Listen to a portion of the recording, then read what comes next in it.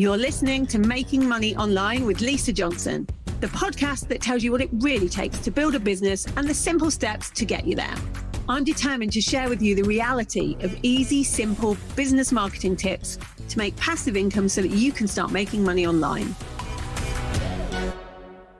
Making Money Online is sponsored by Nicola J. Rowley PR, helping entrepreneurs and brands get visible through strategic storytelling. If you're serious about being seen and impacting the lives of others, harnessing the power of PR is the best way to grow and scale your business. Visit njrpr.com for more details and read Nicola's best-selling book, The Power of PR. Hello and welcome to another episode. I hope you're all having an amazing week. Although it's only Monday, but I hope you've had an amazing weekend. I want to talk today about the confidence that can be eroded professionally when you have children, or when any other big thing happens in your life. I have seen women who are brilliant at their jobs, best in their fields, either have a baby or get ill for a year, or have something happen in their personal lives, go through a divorce, and it changes their confidence and they don't go back afterwards to where they were before. And I want to explore why that is. And I've got somebody here who is brilliant at what they do and has always been brilliant at what they do, called Fiona Fraser. Fiona is somebody that I've known now for over a year. And she is the podcast expert. There's nothing that she doesn't know about podcasts. I'm not talking about just podcasts in business. Fiona has a track record of some of the biggest podcasts you've heard about out there. So welcome to the show, Fiona. Thank you. Thanks for having me. No worries. I wanted to start with what you were doing a few years ago at work. Give us a little rundown of your CV, because it's pretty impressive. I think the bit most people care about is the 13 years in television. So it took me a while to get to that point. I was actually going to be a journalist, decided to get a job at the BBC for the summer. This was all a bit later on in my career, and then basically never left the BBC for 9 years. So I went in as a PA, and then within 2 weeks I'd moved into the PR department and just never left, because it was just so exciting for me to sort of go into that environment. It's a world that so many people want to be in, like working at the BBC, behind the scenes, seeing all that. I mean, you've met more celebrities than I've heard of. And we talk about that. And you've helped people on their, like some of their biggest, the PR for some of the biggest podcasts out there. Yeah. How did you go from being in PR to kind of specialising in the podcast side? So my career in TV was literally 9 years at the BBC of PR, and then I worked at like the biggest production companies in the country as well, managing all the shows. So things like Celebrity Big Brother, and then the last job I had managing shows like The Apprentice, Grand Designs, Take Me Out, and then went off and had a baby. And it was I was due back to work March 2020. Obviously, we all know what that means. COVID, March 2020 equals COVID. We mentioned it. Literally was due back, was chomping at the bit. I'd done all my keeping in touch days because I was just desperate to get back to work. And then they put me on furlough for 7 months. And I was phoning up every week begging them to fire me because I just wanted to go back to work. I couldn't be sat at home with my husband, who was doing his teacher training, which was, before anything was on the horizon. This was booked in. A small child that I loved to death, but needed to like have a piece of myself back by going back to work. And then they kept me on furlough, and then eventually asked me to basically go back and do an even bigger job, which in itself is not the issue. The issue was it was working on X Factor and Britain's Got Talent, which would have taken me up and down the country. My weekends and evenings would be gone dealing with the tabloid press, like that I've been doing for years anyway, but this would be taking it up to another level. And then you have a choice to make as a mum, don't you? I never wanted to be that mum that was, I don't want to upset anybody by saying this, but having been in that corporate environment, when you were a mum, you had a child and you were done. Yeah, so I've been there. I had a real point to prove going into a job. I had basically signed my contract, found out I was pregnant that night for this new job, big new job, went there, pregnant, and then had to wait for my scans to tell them. It's kind of the most nerve-wracking thing I've had to do. Saw the look of like I was already dead. People's eyes had glazed over at that point. I was told I was a talk of the town. all of this, because I had my badge on, because no one announced it because it was just too awkward to talk about. Isn't that bad? That it was awkward to talk about the fact that you were pregnant and that I was told to lean into it. Lean into it. Like pregnant belly, like lean into what exactly? It is so hard, and this isn't the first time I've heard this. Like, as soon as you say that you are pregnant, it's like you will never be able to do your job again. It was so embarrassing, honestly. And the things I had to do were like, I went into that job and within 6 weeks had restructured the team, done some big stuff, but it's almost like I had a point to prove the whole time. And you shouldn't have to have a point to prove, should you? No. And I remember someone saying to me, I won't identify them because I do love them, I think they're great, but they were like, you still could be as good when you come back though, won't you? In front of HR, who were like, can't even say that. And they weren't even meaning it horribly, but there was this perception of like, oh, you're done. Yeah, you're just a mum now. You can't be. Yeah. I don't even want to, I didn't spend my life wanting to be a mum. This wasn't a moment I was waiting for. I just love working. I met a great guy. We got married, got pregnant the day after my wedding. It was a small window. And there you have it. I'm like, she just turned 4. So, but having that sort of furlough where I knew there was going to be a big thing coming, and I didn't want to turn down a big job because it was big. Yeah. I turned it down because, essentially they probably say, wouldn't say I turned it down, but ins and outs of it. But I didn't want it, and I was clear about that. I went through the motions of what I had to do to get made redundant. But in that time, I'd already started retraining for other stuff because I'd kind of was done with PR. I was like, I'm not doing this anymore. TV is just like, it's just spat me up, chew me out. I'm just a nothing now. That's probably how it made you feel, because you were, they loved you and you were at the top of your game, and then you got pregnant and they didn't really care about you anymore. That doesn't make you want to work really hard for somebody, does it? No. And the hours of my life I've given to, people, weekends, and the sort of things that, I literally can't even talk about because of they haven't run, or there's NDAs, or their legal issues. Like, these people know who they are and what I've done for them. And it's like, oh, well, that's that then. You're just a nothing to nobody again. And how did that hurt? Yeah, I was going to say, how did that affect your confidence? I think the thing is, because I trained at the BBC, so obviously everything is editorially independent. You don't have an opinion. I've always kind of had been, as too big a personality. It's always had to be controlled back. There's always a line that's like, it's too far gone. You've overstepped a mark here. And I never quite knew what that was. So it kind of would just come and I'd be like, oh my God, that was too far. Or the opposite of that was just to do nothing and just kind of be really quiet, which is not my personality at all. So I was always going to work, doing a really good job, being very contained, professional, and then go out to the pub and, oh my God, the states I would end up in because the stress would come out, Yeah. Well, we were all kind of like that. There was groups of us, it was just that it was the done thing. And especially if you're not allowed to show your personality, if you're basically always tamed a little bit, always told to be a bit quieter, be a bit less you, don't be too much, that's going to make you, it's going to come out somewhere.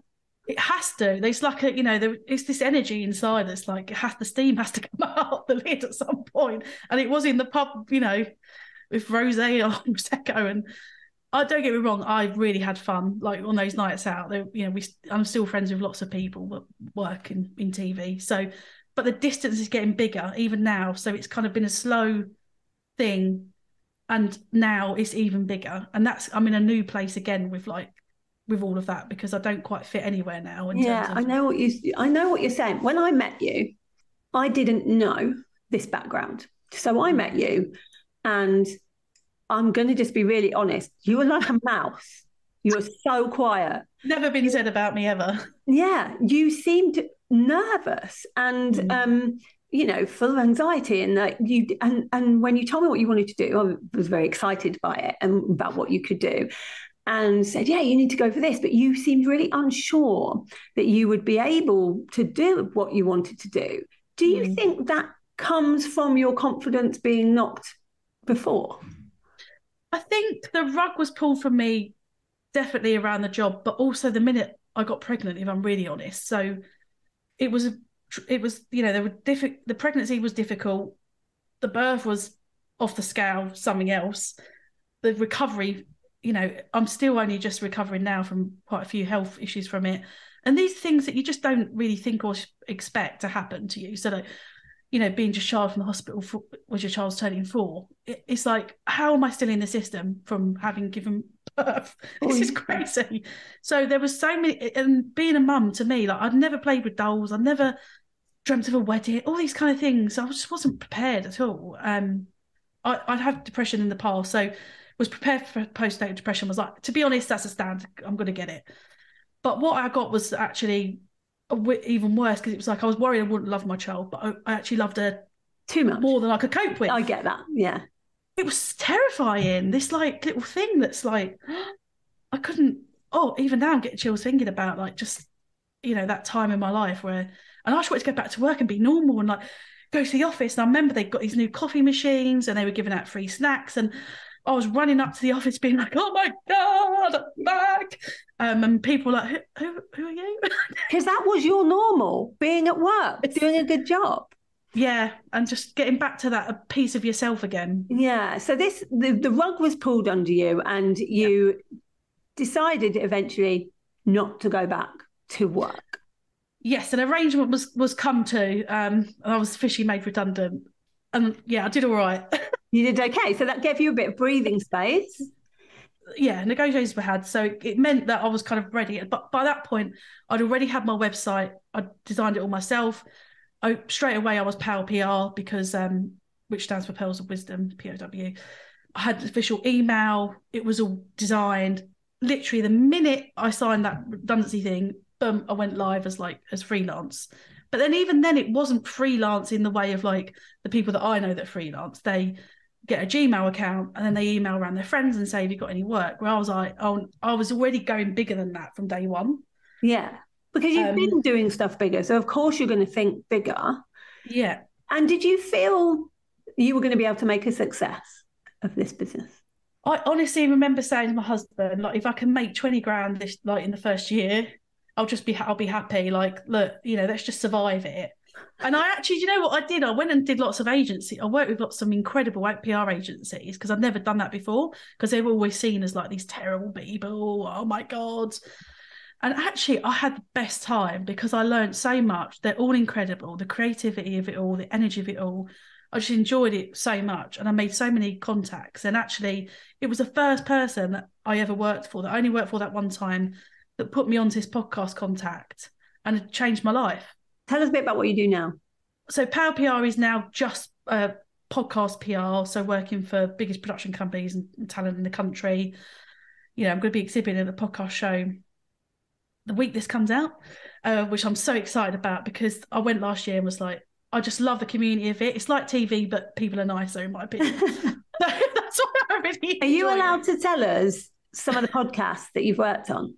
Yeah, definitely. I work for Acast, who are like the biggest independent podcast platform in the world. So they hired me to help with their UK launches on shows. Like I launched The Rest is Politics, which is continuously the #1 show in the country, and by far and away, like seeing the biggest change in listenership and behaviours.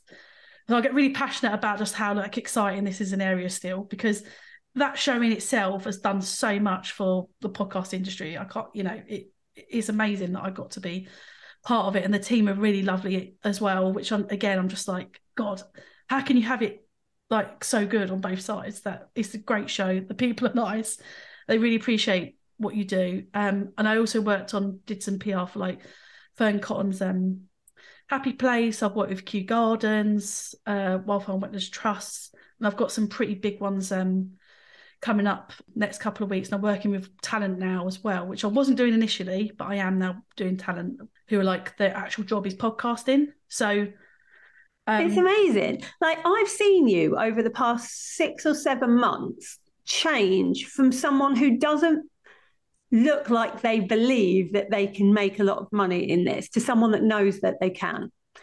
What do you think did that? I feel like you line this up because I'm going to say you, aren't I? Oh no, it wasn't me, because perfect. I don't think it was just me. I think it was because it's partly you, because I found So when I came to One to Many this time last year, January was my best month ever before that. But the hours I'd worked I was like, this can't keep going on. I can't, this can't continue. So obviously saw about this kind of passive, semi-passive income and was like, oh, this is so interesting to me because I'd done online courses and I remember the first time I signed up for it, I was like, this is so weird. But it was like the best thing that could have ever happened to me because I love learning and there's always something new and it was just so exciting. So the more I started following people, it was just like, oh God, this is a great community to be in because people are action takers, they've got a lot of energy, and I just haven't really been surrounded by people like that before. That's the thing. I think that's what changed it, not me. I think you surrounded yourself with people that gave you the belief that you didn't have until you could get it back. Yeah, and I think they're kind of, by coming through One to Many, like my idea then was pitch yourself to press, whereas now, literally a year later, it's pitch yourself to podcast because I didn't want to do PR. I didn't want to teach PR because it's so, I can't have the belief of it. But now I can be like, no, but now we're seeing a change in podcasts.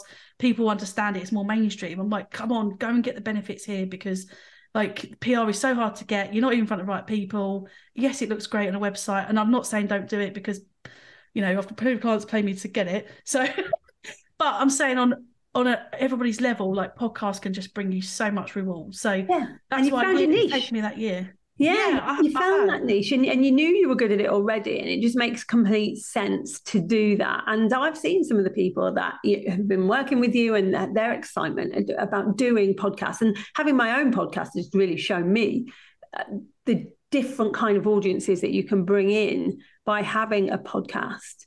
So where do you now want to go from here? I mean, you're doing okay now financially. Like I've seen some of your big wins and it's amazing. So what's next for you? So after One to Me, I did level up and was like very much focused on with you doing building out my Power PR as an agency that runs itself because I could never let PR go. But I've now built this world that I can do it on my own terms with people I like and get results that really make me happy. So that I'm still working on kind of keeping going. But then eventually I want the freedom from that to go away. And to be honest, I've already got it in terms of going to explore this other stuff. So I am obviously the podcast expert, literally.co.uk and on Instagram. And I'm now helping people with their podcast in terms of developing them, but also making a podcast to me at a certain level is more like writing a book. So it can take 3 to 6 months. It's a lot of work. There's a reason people don't just generally start them. So I do that development bit with them to get them off so they can just do it. But then also I want it to be accessible for everybody, which is why I'm doing the Get Booked on podcast, because like I say, everybody can kind of benefit from it. And once you start doing them, they're really fun and you're going to want to do more. So I love being on podcasts. I love it. It's the best thing. Yeah. And it's so much easier than doing your own. Just go and guest on everybody else's. It's just like you do none of the work. But then when you become the podcaster, you have the control when you have access to people that you might not have even dreamt of or imagined you'd have access to. So I hear people who haven't even launched podcasts but have gone to very famous people and said, can you be on it? And they said, yes. I'm like, yeah, I know, I'm not surprised. Yeah, it is a bit like that. I did that with Amy Porterfield and was a bit shocked. Yeah, it's the way whoever your dream is, honestly, podcasting will get you there. Yeah, I think you might be right. So what is, to kind of end this, what is a piece of advice that you would give to somebody that's had a massive kind of their rug pulled under them and they're not sure how they will ever navigate back to being who they were before? What advice have you got for them? I honestly don't think I was ever the person I was supposed to be anyway. So it's taken me a year to get to this point where, I can honestly, I've done so much work in terms of career, life, friends, family. I've shed stuff. I've like had hard conversations because when everything's just like your ground zero again, you build it back up and you can actually build it up to be like something you couldn't even imagined before. So I'm now living a life that I just could never have imagined a year ago.